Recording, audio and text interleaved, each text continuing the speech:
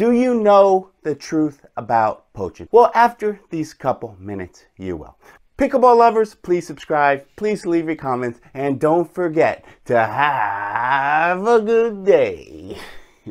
What is poaching? Poaching is when you go on your partner's side of the court and take that ball. It's as simple as that. This is me in orange. I go on Sam's side, I take the ball. So that is what a poach is. I go on his side, I take his ball, I screw up, and that's why people get mad at people that poach, because they feel insufficient. They don't like playing with people that take all their balls. They don't get a rhythm. It's not fun, and they're playing pickleball to have fun. I think I nailed it. Good job, Joey.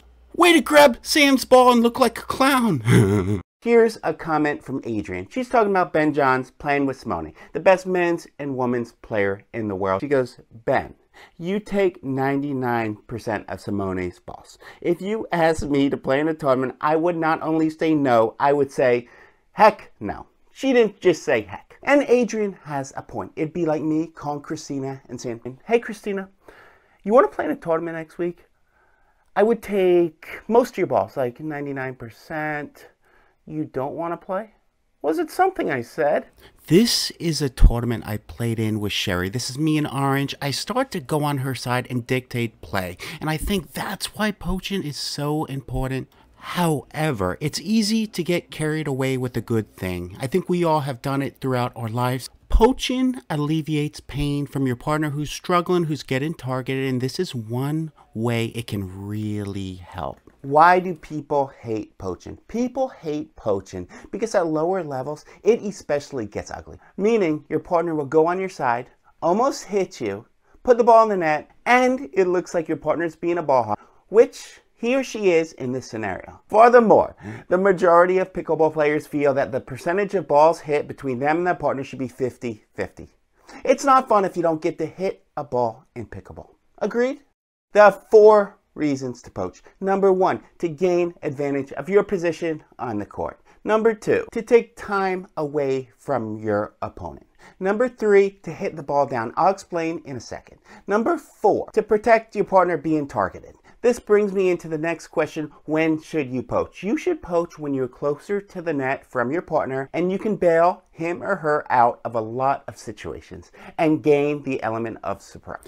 This is a perfect example. I'm in pink, Sherry's back, and I really surprise him. I hit down on the ball, and I hit a winner. Sherry says, such a good shot, Joey. I'm so lucky to have you as a coach and partner, and I'm so proud of you. Dredging deeper, you should poach when the ball's high enough so you can hit down on it, which explains scenario number 3. I told you I would explain that, didn't I? And to build on point number 4, to protect your targeted partner, you should really poach when your partner is being harassed, being really targeted, and this will get them out of a lot of difficult situations, just like in life. Another scenario of when you should poach is the shake and bake. When not to poach. You should not poach when your partner gives you almost no space and you run into them. See how to get injured. It's a really good video. I highly recommend it. This is a great way to get injured. This is me playing with Nikki, and watch what happens. Watch what happens. That's why Nikki never played with me again. And I have no response. I deserved it. I almost took her ACL out. Am I sorry? Yeah. Another scenario of when not to poach is if the ball's really low. If you poach when the ball's low, you have a severe risk of getting out of position. Your partner will get mad at you, and this will hurt team chemistry. So don't do it if the ball's really low. If you have a really grumpy partner that hates poaching, you probably shouldn't poach, but maybe the better question is, why are you playing with a really grumpy partner? Why do people love poaching?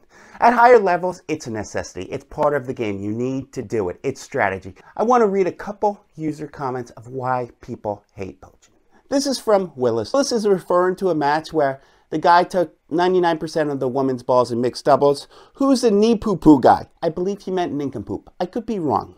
Guy poaching 99% of the shots coming towards the other girl. That must be discussed ahead of time, right? Yes, I would think you would discuss that ahead of time. Or maybe you shouldn't, so your partner will play with you in a tournament. This is from Carrie. Carrie says, why do pros do so much poaching? Doesn't that leave the court open? Carrie, this is actually a really good question. Pros are a lot faster than most amateurs, so they can really poach, get back in position, and keep playing the point. So I hope that answers your question. If it doesn't, I'll do another video. This one is from Nicole. She's referring to Ben Johns, the best men's player in the world, playing with Simone, the best women's player in the world.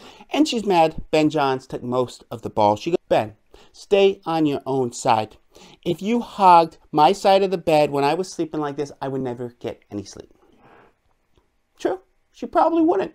Pickleball lovers, what do you think of poaching? Please leave your comments, please subscribe, and don't forget, if you forget one thing in life, don't forget this, to have a good day.